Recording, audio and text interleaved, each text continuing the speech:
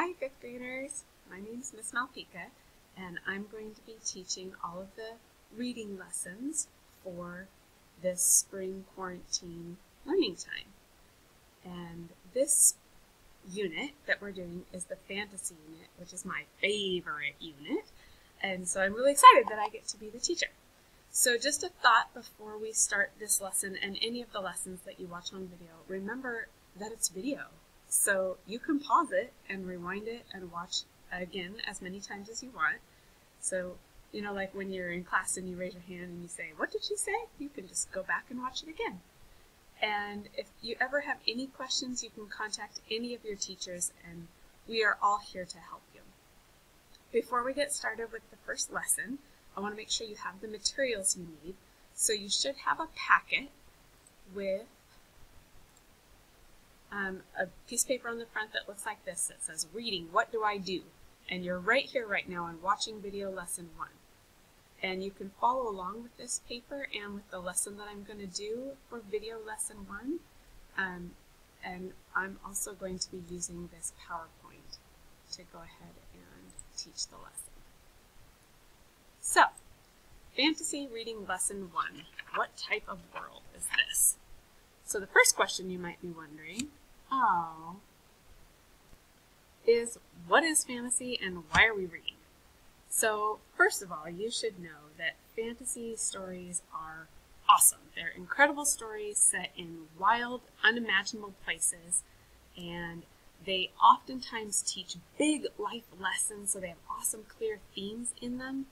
And reading fantasy can be a little confusing sometimes, and the storylines can be a little complicated, and that's what makes you a stronger reader.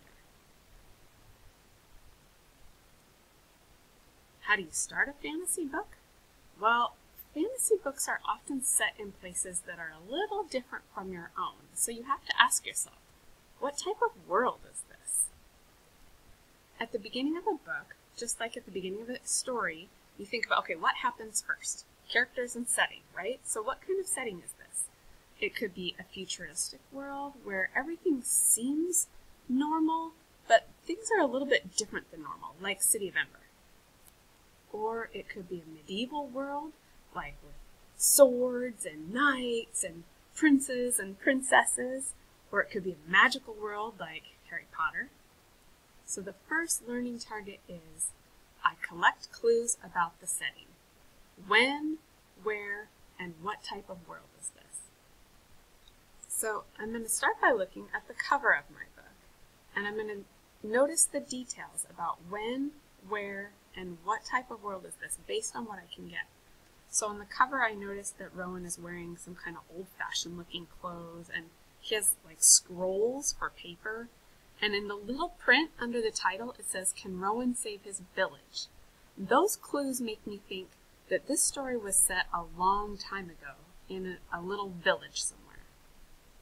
Then I'm going to take a look at the back of the book. That's called the blurb. It says, with this, 7 hearts the journey make, 7 ways the hearts will break. With this warning from a wise woman, Rowan and his 6 companions set out to climb the forbidden mountain that towers over their village, Rin. They must save the river upon which Rin depends, and they believe the source of the problem lies at the top of the mountain where, legend has it, a dragon makes his home.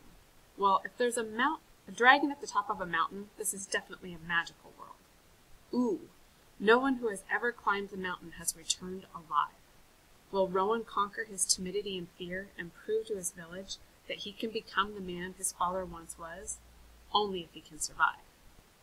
Now this book's kind of unusual because it has a map on the inside of the cover, and not all books have that. If you notice right here, it has a map of Rin right here, and it's by a mountain, and there's a stream, and the stream goes by this other town, Maris, and there's these other towns over here. And out in the river, there's a serpent. Here's a blow-up of the town. It's such a small little town, but this is definitely a magical world if it has a serpent in the water. When you start your book, I definitely recommend looking at the table of contents. What can we learn about when, where, and especially what type of world this is from the titles of the chapters? Not all books have chapter titles. So as I skim through these titles, I noticed chapter 4 is called Seeing is Believing. That makes me wonder, what in this world is hard to believe? One more thing you might want to check for in your book. Now my book, on the very first page, it has this sneak peek. It's like just a little bit of the story. It says, Rowan had never disappointed the Bookshaw. Bookshaw? He had never let them down. In the frosty early mornings or in the heat of the sun, when they were injured or giving birth to their calves, when they needed comfort as the dragon roared, he had been there. Now they needed water. They would not expect him to fail them. To them he was not an undersized, scared weakling. To them he was a leader, guide, and friend. They trusted him absolutely. The thought flowed through him like warm, rich milk. He raised his head and looked straight at Strong John. I will go, he said. The map he held fluttered in the little breeze that always came before the dawn. I will go with you to the mountain. This page gave me some interesting details about this world. Bookshaw? What is that? Some kind of different animal? And there was a dragon that roared? This is definitely a magical world. So I previewed the book, the front, the back, the table of contents, and the map, and now I think we're ready to start reading chapter 1, thinking about the setting. When, where, and what type of world is this? So this is the end of the first lesson. In the next video, you can follow along with your packet as I read chapter 1.